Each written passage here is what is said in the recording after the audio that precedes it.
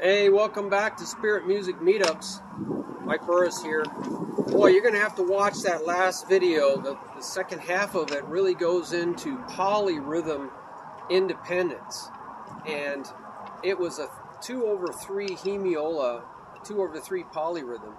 And it was very complicated, but we broke it down inch by inch, stroke by stroke, and we built sound memory progressively, and visual memory, and motion memory, all at the same time. Stroke by stroke, moving forward. I call that progressive method.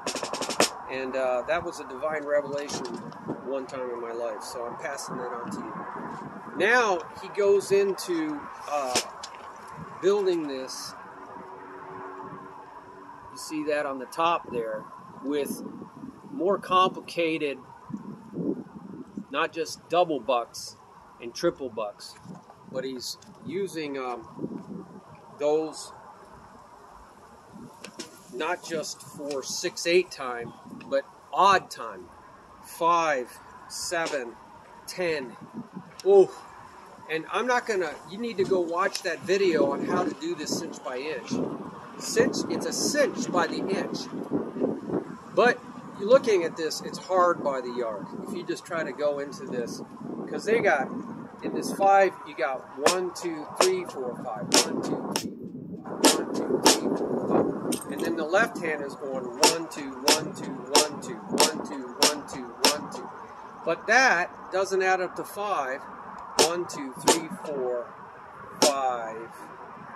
The next one is in the next measure. So it actually takes 2 measures to get back to 1, 2, 3, 4, 5, 1, 2, 3, 4, 5, 1. See, back to 1. It took 2 measures. Sometimes polyrhythms do that, right? It takes more than 1 measure to get back to the beginning of the cycle. So I'm just going to use that same method, but not explain it fully. You got to go watch that other video. So I'm building sound memory. 1, 2. 1, 2. I'm looking at what each hand does for the first 2 strokes. 1, 2, 1, 2, 1, 2, 1, 2. And I'm going to do that 20 times. Pretend I'm doing it 20 times. I'm trying to build up 1, 2, 1, 2, 1, 2, 1, 2.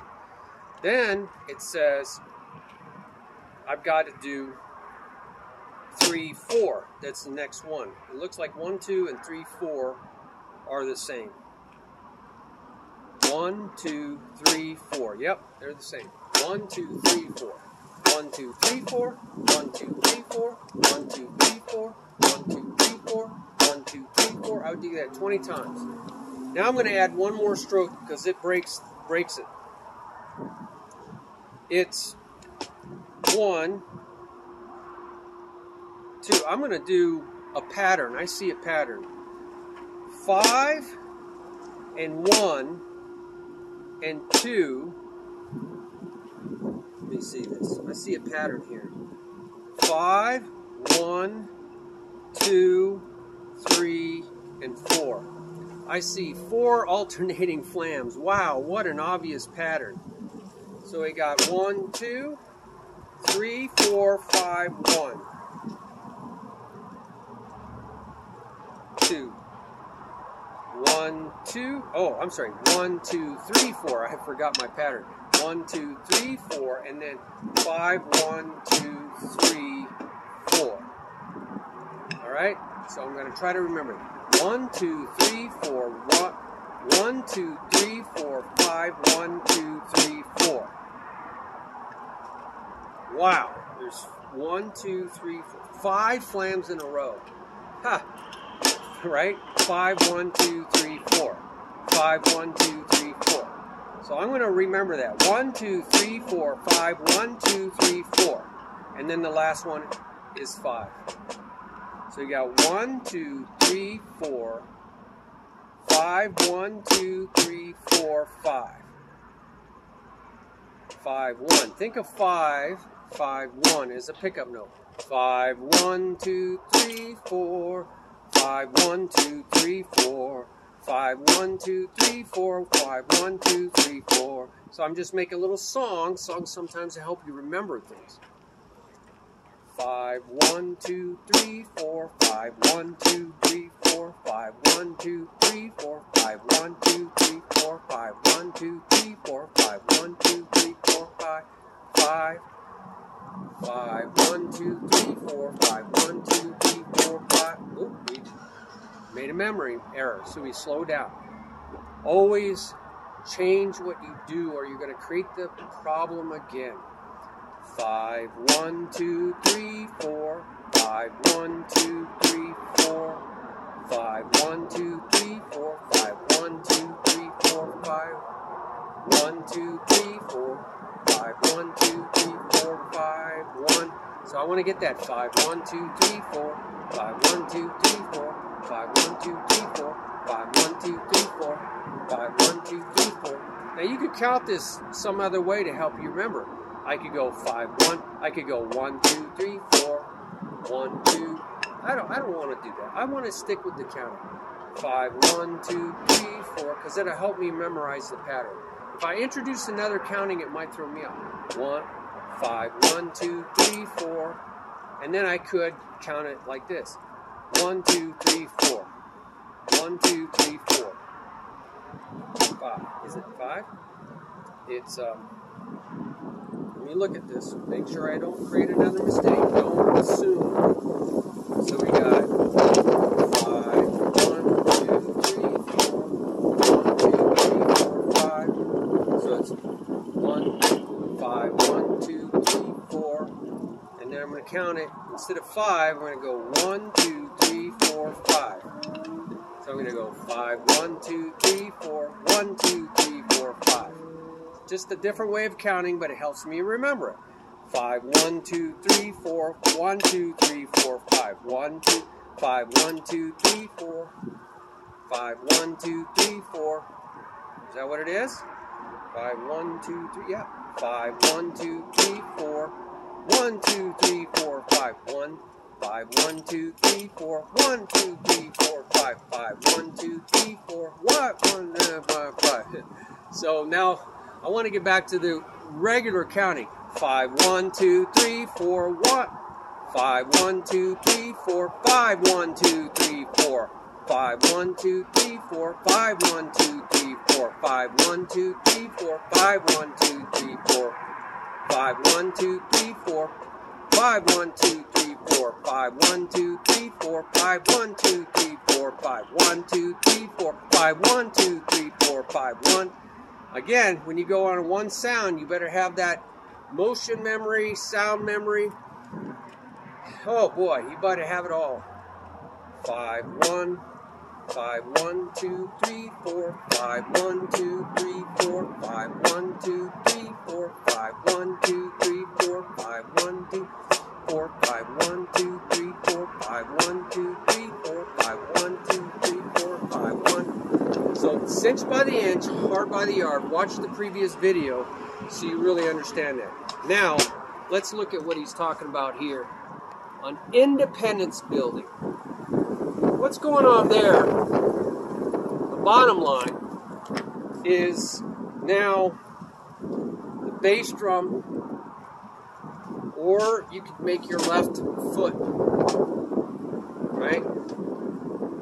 You can make your left foot, but you could make it your left hand. So what do we got here? 1 and 2. Now, this is how I do. This is steady. I have a whole method in groove, how to learn grooves using independence. This doesn't change. I look for the thing that's not changing. 1 and 2 and 3 and 4. So this doesn't change, and I know every number is the one that's being played louder. 1 and 2 and 3 and 4 and. So what I'm going to do is say that a little softer. And I'm going to yell out, so that goes to the back of my brain because I'm making it soft, and it's automatic. It's an ostinato. It's the thing that doesn't change. It's steady. Ostinato, back of the brain. Make it automatic, like the back of a stage just becomes dark. And we're going to put a spotlight on the front of the stage, on the singer. Your singer is your mouth. And that is your frontal cortex of your brain. All right? Cerebrum. We're going to say that loud, louder than the soft, right? And that becomes our spotlight using our mouth, and that will program our brain like a computer to tell us where to put the other limb. It could be our left hand, that bottom note. It could be my left foot or my right foot. It could be both my feet. It could be all three limbs. Whatever you want it to be, you're telling it where it's to be. 1 and 2 and 3 and 4 and 1 and 2 and 3 and 4 and 1 and 2 and... See, this doesn't change. 1 and 2 and 3 and 4. 1 and 2, 3 and 1 and 3 and 1 and 3 and 1 and 3 and 1 and 3 and 1 and 3 and 1 and 3 and 1 and 2 and 3 and 1 and 3 and... Now I'm going to make it so soft you can't even hear this. All you can hear is this. 1. So I'm saying it in my mouth. I'm still moving my lips because that moves your brain, creates a bigger memory file. 1 and 3. 1 and 3. 1 and 3. 1, 3, 1 and 3. So the next measure says play on 2 and 4. After a while, this is gonna you're never gonna think about it. It's so far in the back of your brain, it's dark. So now you're just reading the thing that changes. I call it the melody. I have a link there for ostinato versus melody. So I'm going to look on the bottom line. It's on counts 2 and 4. 2 and 4 and 2 and 4 and 2 and 4 and. The louder and more exaggerated the loud part is, the bigger the memory, right? So you don't want to go 1, 2. You want to make that too loud. 1 and 2 and 3 and 4 and 1 and 2 and 3 and 4 and. Make sure it doesn't change this. 1 and 2 and 3 and 4 and 1 and 2 and 4 and 1 and 2 and 3 and 4 and 1, 2 and 4 and 2 and 4 and 2 and 4 and 2 4 2 4 2 4 2 4. That's a regular standard rock and roll backbeat there on the left hand. So you're going to do this with your left foot, your right foot, both feet, your left hand and your right foot, your left hand and your left foot, every combination you can to create independence of your limbs. So your limbs are not depending on each other. Break all those, cut all those rubber bands, cut them all. Those rubber bands that are holding limbs together so that they cannot do their own thing. Okay, but that's how I do it, and they do the same thing with eighth notes. 1 and 3 and 1 and 3 and 1 and 3 and 1 and 3 and 1. Notice these are both loud, but this is pumping. If you have a hard time doing that, go. Break the coordination down so it's loud.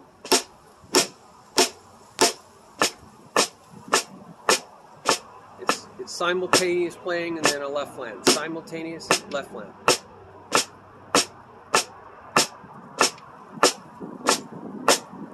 So break it down to build the coordination so that doesn't hang you up. And then they're kind of just moving that around. So just like 1 and 3 became 2 and 4, it got shifted forward, right? They're shifting forward. That's in previous videos. It's how you create, you're displacing or shifting it forward to create a permutation, another variation on the theme, okay? So 1 and 2 and 4 and 2 and 4 and 2 and 4 and 2 and 4 and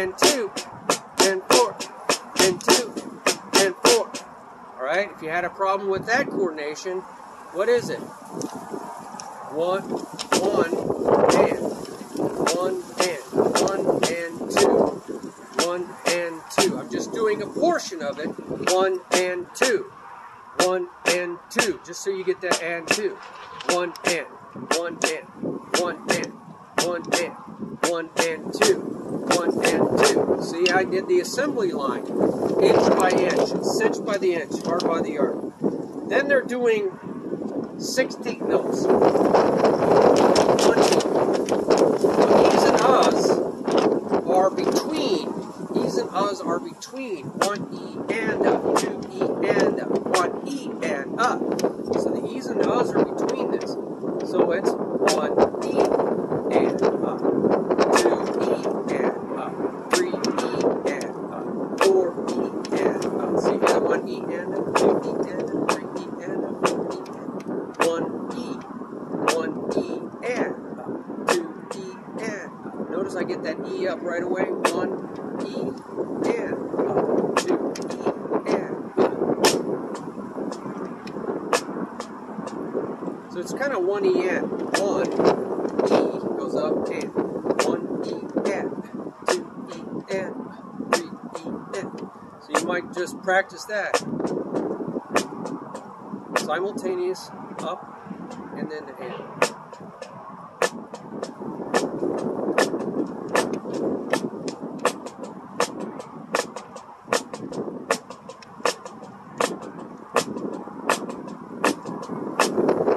So we got some things going on there. Then you shift that over to E and. E and. 1 E and. 1. Now, is it accented? You don't have to accent these, by the way. You can go, you don't have to accent them.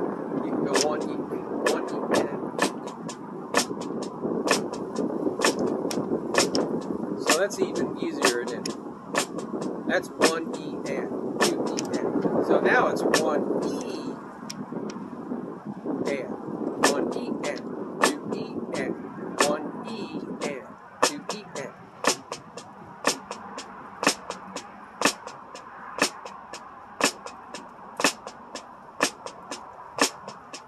Trying to keep that hand. And E and goes over to and up. 1 and 1 and 2 and 1. Sorry, 1 and 2 and 1 and 1 and 1 and. See, it's just and 1 and 1 and 1. So I take it again, cinch by the inch. Think about what every hand has to do. Couldn't it kind of confuse you a little bit saying that these are going to be really loud? You could make all these loud. What is that then? 1 E. 1 E. So this has got to stay down. 1 E and. 1 E and. That's a whole nother, if you make the left hand all loud. Now this is going to be easier with the bass drum and the hi-hat because you don't have to worry about loud or soft. It's just what it is. Play whatever it is. You don't have to worry about these strokes. Now you can do the same thing with other subdivisions of time. 1 D dot, 2 D dot, 3 D dot, 4 D dot. That's 8-note triplets. How about 8-note shuffles? 1 D dot. So the D is missing. 1 D dot, 2 D dot. It's just an 8th note. But shuffle.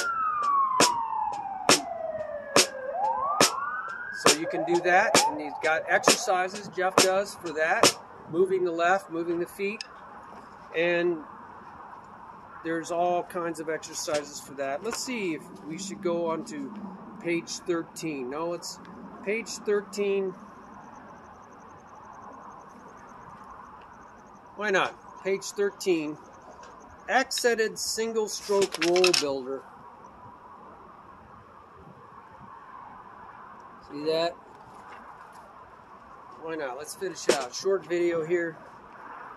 What he's doing 1 and 2 and 3 and 4, and we already saw that called a quadruple buck 1, 2, 3, 4, 1, 2, 3, 4, 1, 2, 3, 4, or the opposite, 1, 2, 3, 4, 1, 2, 3. Molar 4s, and the second half of the measure, he's going to do 16ths. So he's filling it all in. So he's going 1 and 2 and 3 and a 4, 1 and 2 and 3 and a, what is it? 3, because this is 1 and 2 and 3 and a 4 and a 1 and 2, 3 and a 4 and a 1 and 2 and 3 and a 4 and a 1 and 2 and 3 and a 4 and 2. So this doesn't change. 1 and 2 and 3 and a 4 and a 1 and 2 and 3.